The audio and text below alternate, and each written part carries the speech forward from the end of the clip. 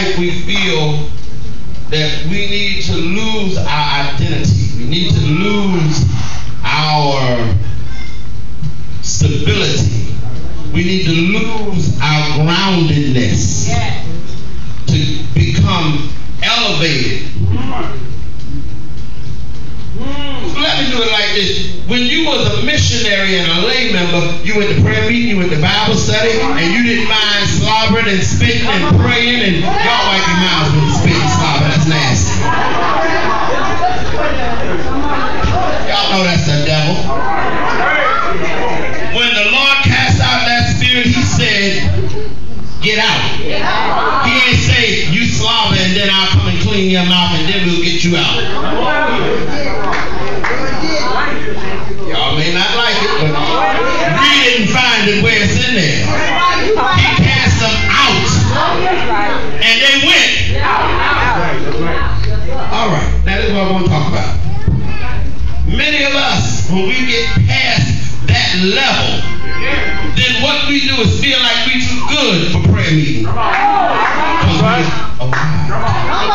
We're too good for Bible study. Unless we're the teacher, because we've arrived. We're too anointed to go to the hospital unless we are the leading person in the prayer. That's right. But I come to tell you, God said, don't lose what you got. That's it. Your values, your morals, common sense, your spirituality, and of the like. Some folk get saved real good, and they get little education, and then they can't dance no more because it don't take all of that. Amazing it took that for you to get where you are, but now that you've arrived,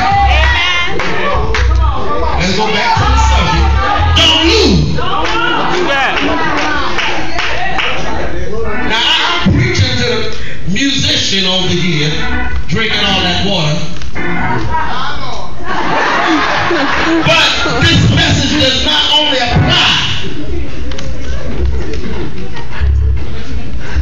praise the Lord, to the man of God there. It applies to everybody in the body. We live in a world that feels it must continue to make things better. Good is never good enough. Right is never right enough. But there needs to be a message sent out to the body of Christ first and then to the world. The message is very simple. Don't lose what you got. When we look at this day in which we live, it seems like right is wrong and wrong is made to be right. But I've come to remind the saints of God, Proverbs 14 and 12 says, there's a way that seemeth right unto a man, but the end thereof, I ain't got no help in here, are the ways of death. May I remind the believer of the word of God found in St. John 10 and 10. It helps us to understand that there is an enemy, and he does not just attack the unbeliever. I wish I could get a little bit help. But he attacks the believer also. And his job will not change. But I heard the word of God say, he comes but for to steal and to kill and to destroy. And I heard, Lord help me here, that there was a camp meeting held in glory. And in the midst of the camp meeting, the sons of God appeared. And during the business session, here comes Satan. And I heard, Lord, I heard that the question was asked, what you doing, Satan? He said, I'm going to and fro in the earth,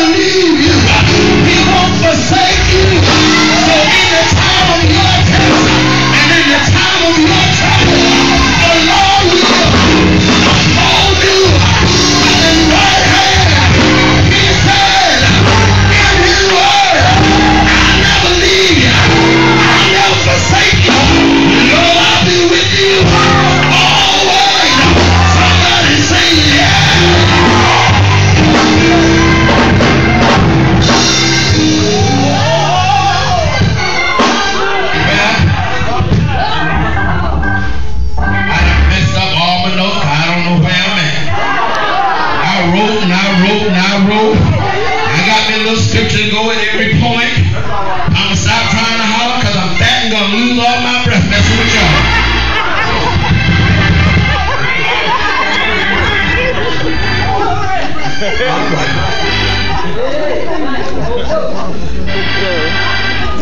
Why gotta be our pastor? Why gotta be our people, sir? May I say I'm aware of the type of service this is.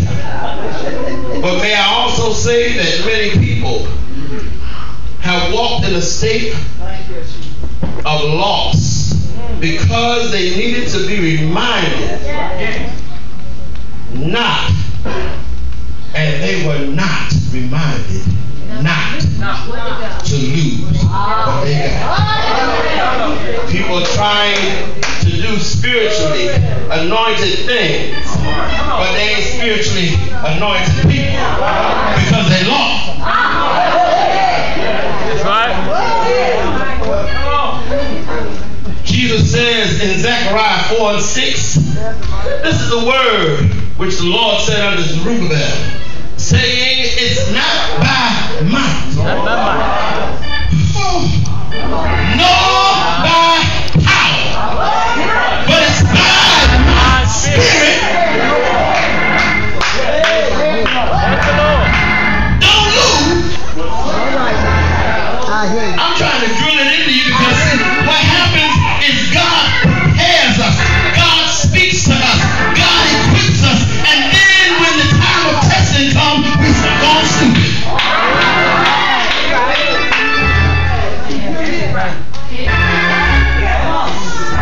Hallelujah. Thank you, Jesus. Jesus says again to us in St. John 15:5, He is the vine, and we are the branches. We that abide in Him, and He in us, bringeth forth fruit. Only because, y'all know it's only because we abide in Him.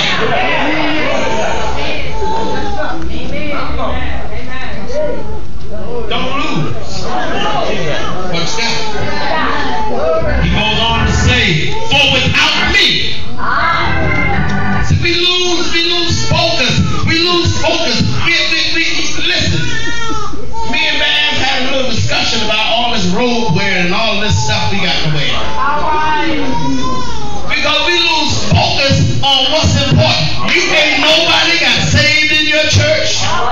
You only got 3 members coming to your church. 2 of them are against you and want to talk about what's going on.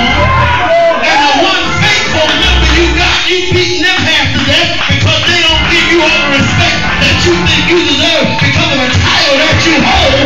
Don't lose what you got.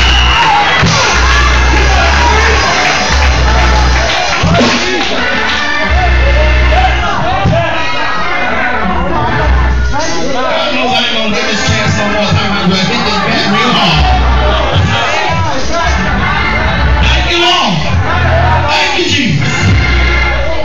Now, I mean, I had my little hoop together and all that. I tried that already. I'm gonna tell you, we have got to be prepared so when we leave these wonderful, auspicious occasions, we can do soul-winning work. Right. We wear these towels in church and our next door neighbor don't know we say. You're nasty, you're mean, you're rude, and half the time you look ugly.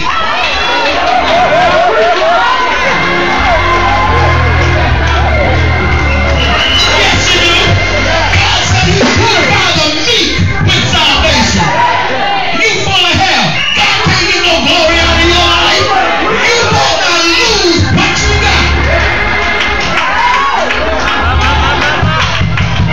He looked at me. Who you think is? You ain't all that. You look all right. But there's somebody that looks as good or better than you.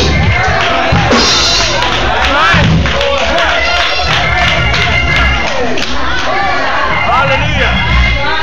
Y'all excuse me, take care of the camera. He tried to get my goods. You ain't gonna win the guy.